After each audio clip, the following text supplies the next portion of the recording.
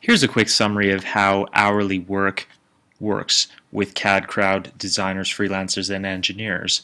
So first, you'll fill out a form, send us notes on the software you need, the scope of the work that needs to get done, and how much volume there's going to be, so how many hours are going to be needed on a weekly basis.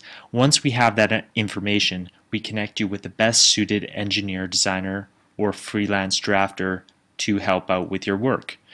So once you get their email and phone number information, they start time tracking. Here's a simple example of how the dashboard works.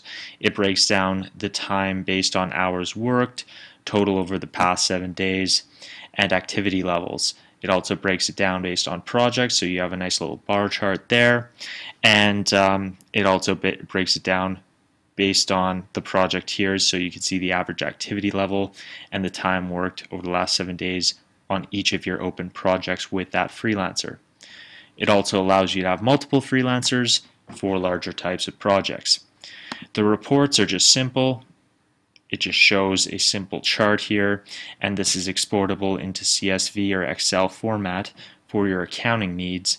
And finally, it shows the average activity level, which is tracked based on keyboard keystrokes as well as mouse clicks to determine the activity level of the freelancer working on your project, as well as an interesting feature which allows you to view the screenshot and what the freelancer is actually working on.